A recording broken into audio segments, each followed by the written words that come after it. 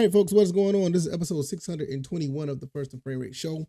I am VF Baller. Over here we talk about Georgia Southern and Atlanta Falcons football. And it's Friday. We made it through another week. It's quite awesome that we made it. And it is really satisfying when you had your ups and downs throughout the week, going through Monday through Friday, and you finally make it through and the weekend's here and you figure out what you're going to do. I don't have any plans, but who knows? I may do a little bit of everything, or I may do a little bit of nothing. But nevertheless, we're here, and today we're going to talk about the Atlanta Falcons. We're going to talk about Bijan Robinson, how he could be a definite game changer, and how he can change the identity of the Falcons. So we're going to get into that and just go from there. If this is your first time here, welcome. I can be found on YouTube and Rumble. Also on Spotify, Stitcher, Apple, Google Podcasts. I will say this again. Stitcher is going to be ending sometime in August. So if you are on Stitcher, I advise you to go to Spotify, Apple, or Google. Hopefully, I think they're going to switch all the podcasts over to Pandora. I'm not really sure, but I am shooting for the moon. So hopefully I'll be on bigger platforms sometime down the road. I can be found on Twitter at VFBaller, and the website is firstandframerates.com. You can go over there. You can support the channel. You also can subscribe to the podcast and be your own program manager. All right, let's just go ahead and get into this. Bijan Robinson is impressing a lot of people on and off the field. I mean, it is amazing how well he has come into the Falcons organization and changed a lot of things for the Falcons, the way they're looking at the running back position. Because not only that he's going to be being a running back, he's actually going to be catching footballs out the backfield, probably play a little bit of slot receiver. He's going to be like an offensive Swiss Army knife. He's going to be able to do a little bit of everything.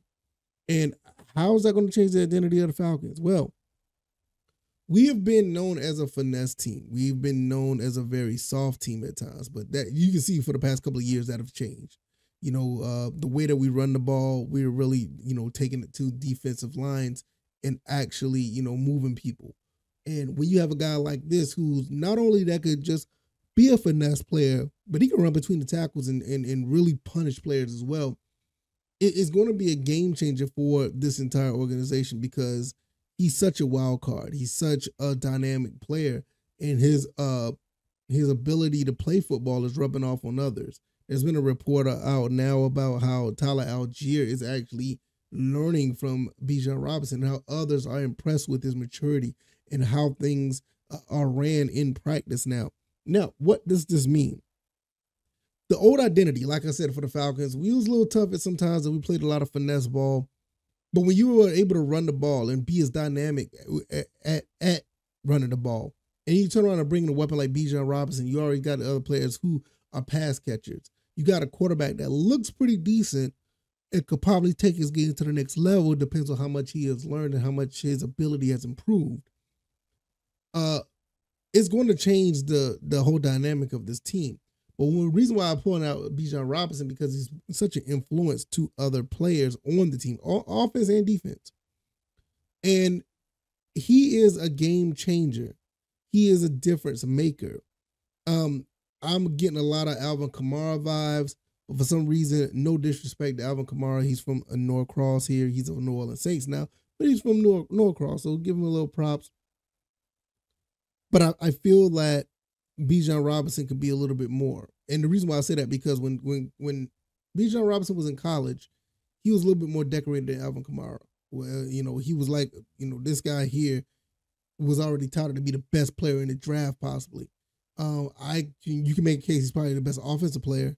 And I think that the Falcons, and with all said and done, they necessarily didn't need him, but they went to go after him because they want a game changer. They want something to change the dynamic. They want somebody to change the identity of the Falcons. I think this kid is going to be very special. And as much as we give a lot of slack to Desmond Ridder, he's going to be the face of the offense. He's going to be the face of the franchise. He's going to be a franchise quarterback. But when you have guys like Bijan Robinson, Tyler Algier, and Cordell Patterson in the backfield, it's going to make Desmond Ridder's job a lot easier. So the weight of the world is not going to be on his shoulders. So he doesn't have to be the person that necessarily change the dynamic or the identity of this team. I already said it before. All Desmond Ridder has to do is just not make mistakes. He doesn't have to be throwing for 400 yards. He does not have to be running the ball and scrambling all over the place and be a gunslinger. He just needs to not make mistakes when he's in the pocket. You have enough weapons around you. You have a dangerous weapon with number 7 on the team. I'm not talking about Michael Vick. I'm not talking about Young Wei Koo. I'm talking about Bijan Robinson. And when you have a weapon like this kid could be the game changer or the difference maker or the identity changer of this team. Now you're looking at a team that looks way more dynamic. They don't look finesse. They look dynamic. And this is all based on what I'm hearing out of the camp of the Falcons. This kid is being touted as an absolute stud at playing the position of running back or wide receiver or just being a football player. So when you have this type of player and you already have a Drake London, Kyle Pitts, Jonnu Smith, Scotty Miller, Mac Hollis, you have some weapons out here that are not just, you're not necessarily like, elite players, but I think that Drake and Kyle Pitts can be elite players.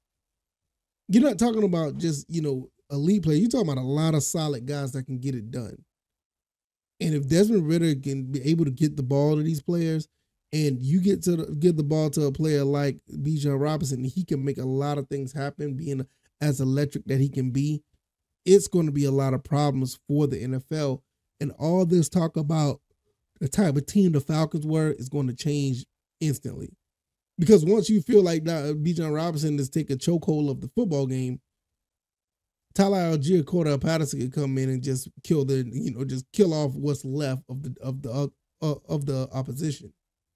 Just kill their spirit, So it is a very, very interesting how this is going to play out, because you know what you got with Tyler Algier. You know what you got with Cordell Patterson. Cordell Patterson is somewhat of a Swiss Army knife himself, but he's a little getting up there in age. You don't want him to do too much. So you kind of know what you're getting out of those two. When Bijan Robinson's in the mix, you don't know what's going to happen with anybody now, because they could switch it all up. And Tyler Algier already saying he's learning from Bijan Robinson. Cordell Patterson already know what to do out the backfield as far as running and or catching. And I haven't even talked about the offensive line and the receivers or the tight ends. This is how a guy like Bijan Robinson, you throw him into the mix of what this team already had last year, the number 1 rushing team in the league.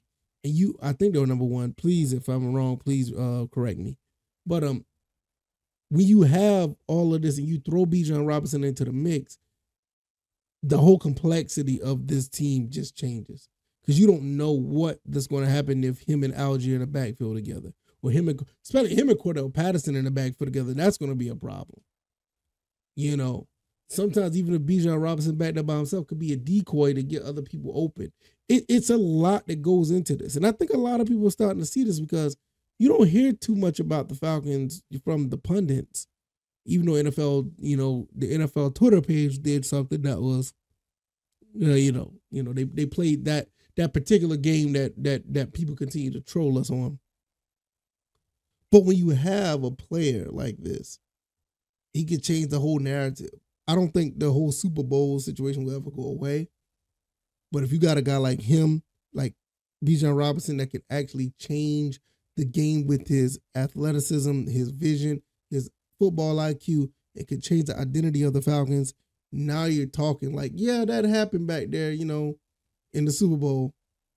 But if we continue to move on the right path, we could be rewriting a whole nother legacy for a whole nother regime. And what happened under Dan Quinn, watch.